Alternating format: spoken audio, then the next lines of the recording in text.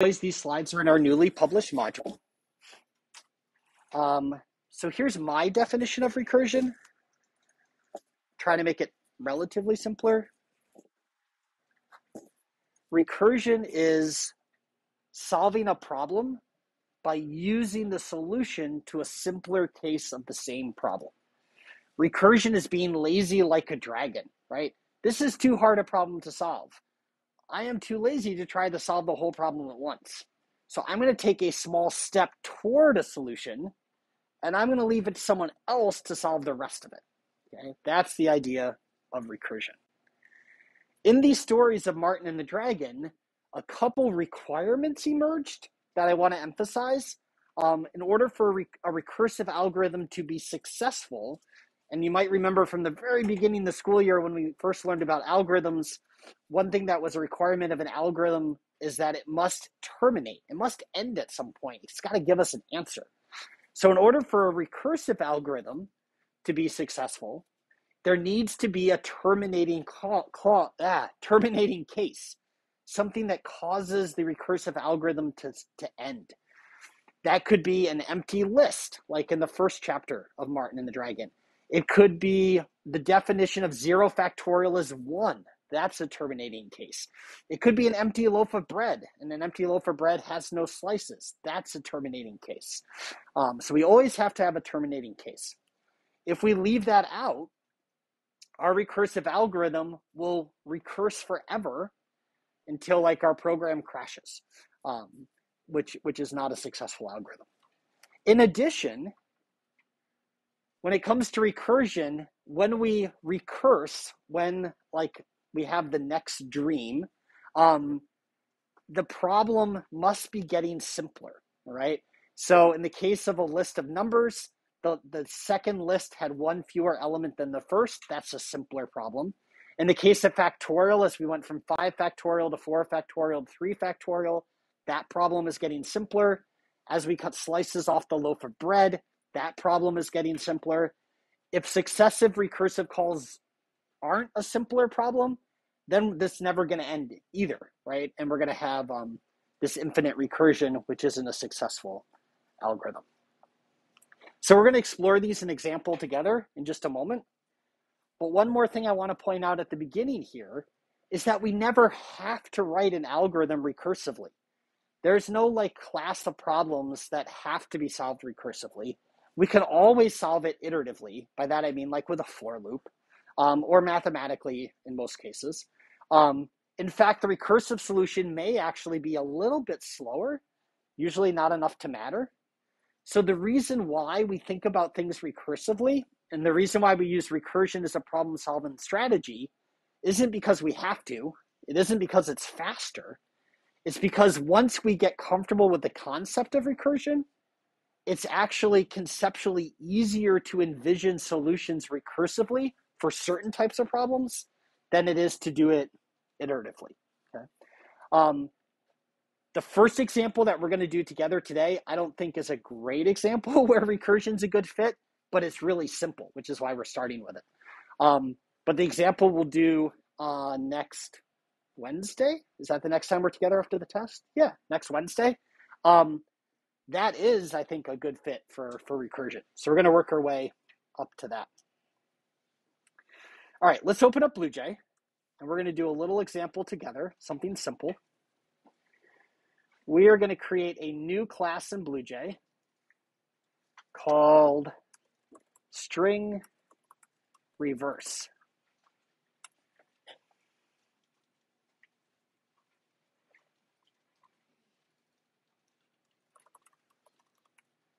There we go.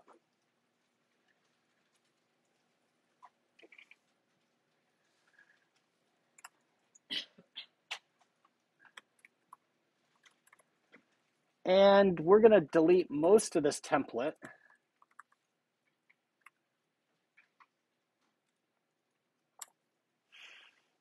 And to keep this simple, we're just going to create a single static method. So we don't have to create a new string reverse object. We can just directly call this static method on the class. So we'll say public static. This will be our first recursive method. recursive methods have to have, in general, have to have a non-void return type. This method is going to return a string. We're going to call it reverse. Recursive methods also, in general, have to take a parameter. So it's really important in order for this whole recursion thing to work, we got to have a parameter and we got to have a non-void return type. Our parameter is going to be a string. So what this reverse method does is it takes the string that is specified as a parameter, it reverses it such that it's backwards. The first character is last, the last character is first, and so on and so forth, and it returns that new reversed string. Okay? But we're going to write this in a recursive way as opposed to doing it in a more traditional iterative approach. One of the things that showed up in all the chapters for Martin and the Dragon is the idea of a terminating case. Whether that's the empty list, the definition is 0 factorial, or the empty loaf of bread. So we must have a terminating case. For this particular problem of reversing the string, or just in general, the terminating case is generally the easiest problem we can solve, right? The easiest problem is for like which numbers are even would be, or which numbers are odd rather, would be an empty list of numbers. The easiest loaf of bread to count the number of slices in is the empty loaf. It has no slices. The easiest factorial thing to calculate is 0 factorial. It's defined as 1. So what is the easiest string to reverse? What do we think? Probably an empty string, right? Absolutely. An empty string is the easiest string to reverse because there are no characters to reverse. So that's going to be our terminating case. If the string is equal to the empty string, well, we're done. The reverse string of the empty string is just an empty string. Just return it. We are finished. That is our terminating case.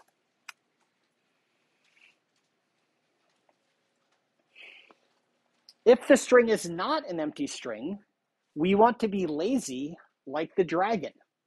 We are not going to reverse the entire string all at once. We're going to take one small step toward a solution, and we're going to let someone else figure out the rest of the problem. One small step we could take would be to remove the first character from the string, let someone else reverse the rest of the string, and then after that's done, the first character that we removed, we could just put it at the end of the string. That's a small step. So let's do that. Let's get the first character of the string. And I'm going to use the substring method, and we're going to start at index 0, and we're going to go up to but not including index 1. That gets the first character in the string. Someone else is going to deal with the rest of the string, so we'll create a variable for that. I'm going to use this substring method again, and I'm going to start at index 1, and I'm not going to specify a second parameter, so it will go all the way to the end of the string. And whenever I say we're going to let someone else solve the rest of the problem, that's where we actually make the recursive call. So this is where we actually recurse. And what I mean by that is we're going to call this method, the very method we're in, the reverse method, we're going to call the same method with the simpler problem. We're not going to call the same method with the same problem because then we wouldn't be making progress. We would recurse forever. We wouldn't terminate. That wouldn't work. But we are going to call the same method with a simpler version of the problem. Now, when we call the reverse method, we're in the reverse method. And when we call the method again, it's going to return a string. So we need to capture what the recursive method calls. So this will be the rest of string reversed is what's going to be returned when we call the reverse method again and pass the rest of the string as a parameter. Something that we frequently forget when we write recursive methods is we remember to recurse, we have this part of the code, but we forget that the recursive method returns something that we need to store in a local variable, and we leave out this part of the code. So don't do that. We need to know what's returned. Otherwise, it's like you ask someone else to solve the rest of the problem, and you ignore their answer. right? So we don't want to do that. That'd be rude. We want to listen for their answer and remember it. Probably the biggest mental hurdle to overcome when we're first learning about recursion here is being comfortable with the idea that we might not at this moment really understand how this is going to work, but because we haven't finished writing it yet, but we have to trust that it is going to work. And we have to trust that the string that's returned from calling reverse here and specifying the rest of the string truly worked. It's the rest of the string reversed.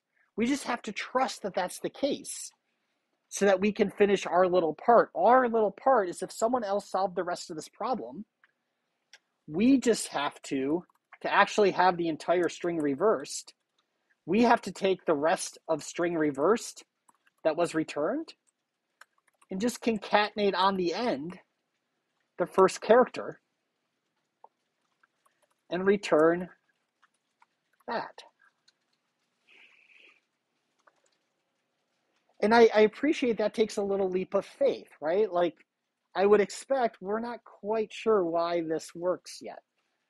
But if we trust that however it works, it does work, then we can finish writing the method to do our little step towards the solution. So try this out, run it, and type in a string in double quotes and see how. And I want to connect this more to our story of Martin and the Dragon. So I'm going to set a breakpoint here, and I'm going to run this. And I'm going to specify a string of hello with an exclamation point. And I'm going to make all this stuff fit on our screen, the debugger, and our code. And we're going to step through this together line by line to get a better sense of how recursion works. So the parameter is hello with an exclamation point. I'm going to hit step, and it's not an empty string, so we're going to look at this code here. We're going to grab the first character. This is us taking a small step towards the solution. We're a lazy dragon. The first character is H. We're going to get the rest of the string, which is LO. And then we're going to recurse. We're going to call reverse again. We're going to pass the rest of the string as a parameter. And when I hit step into, we're going to notice a couple of things. We're now back up at the top of the reverse method. Our parameter value is now LO, not hello anymore. But I also want to show this part here. We probably haven't looked at this part of the debugger very much. It's labeled call sequence. We often call it the call stack. The dragon referred to us piling up a stack of dreams. We're going to pile up a stack of method calls, okay? They actually use that word stack very intentionally here. Here is the reverse call that we're currently executing with a parameter of hello. I can click on the previous one and go back to where we left off here when we made the call to reverse, and we could see that it has a different parameter. So remember, parameters are unique to an invocation of a method. This parameter string has a value of hello. This is a different parameter string, and it has a different value. And that's actually essential for how recursion works. If I step through this now, it's not an empty string. I'm going to grab the first character, which is the E. I'm going to grab the rest of the string, which is LLO exclamation point. We're going to call reverse again, and when I do so, there are now 3 calls to reverse. The parameter value is now LLO exclamation point. It's not empty. We're just going to take one small step towards the solution, grab the first character, it's an L. The rest of the string is LO exclamation point. We're not going to solve anymore. We're going to pass it off to someone else to solve the rest, so I'll step into it. Here's a simpler problem for someone else to solve. Just reverse LO exclamation point. We've now made 4 calls to reverse. Not empty. First string is an L. Rest of the string is O exclamation point. We're making another call to reverse. We're up to a stack with 5 deep. Still not empty. First character is the O. The rest of the string is an exclamation point. We make another call to reverse. We now have 6 calls to reverse. each with a different value for the parameter string, getting simpler and simpler as we go. Substring here returns the exclamation point. The rest of the string is the empty string. We're going to make the call to reverse. So we've got 7 calls now. 2, 3, 4, 5, 6, 7. Now the string is the empty string. This is the easiest string to reverse. This is our terminating case. It is equal to the empty string, and so we're going to return. This is an important part of recursion. Very often we do okay with the first steps that we've stepped through, but we forget about like this whole return part. When this method returns, we're going to be back in the method that called reverse. We're going to be back right here, and whatever is returned, we're going to assign to the local variable rest of string reversed. So when I hit step here, note that there's going to be 1 fewer call to reverse here in our call stack. Sure enough, we're down to 6 calls to reverse. We're about to assign that value to rest of string reversed, but the reverse of the empty string is just the empty string. But that's okay. We're still going to do our role. We're still going to concatenate the first character at the end. And when we do that, the string reversed is just the exclamation point, and we're going to return it. When we return from here, we're going to be back at this call to reverse. So let's do that. We're back. We have 1 fewer call to reverse in our call stack. What gets assigned to this local variable rest of string reversed? The exclamation point, to which we concatenate the first character, which is O. And note that every local variable is also unique to the method call.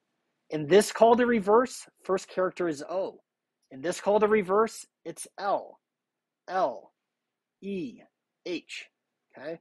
So the variables, the local variables, the parameter variables are unique to the method call. So we'll put our first character at the end. So we have exclamation point O. We're going to return again. We're down to 4 calls. The rest of string reversed has exclamation point O. We add on the L at the end. We return it. We're down to 3 calls. The rest of the string reversed, exclamation point OL. We add on another L. We return again. We're down to 2 calls. Rest of string reversed is exclamation point OLL. We add on the E, and we return that string. We're back to our very first call to reverse.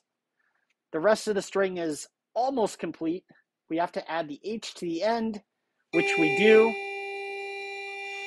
and it returns hello backwards.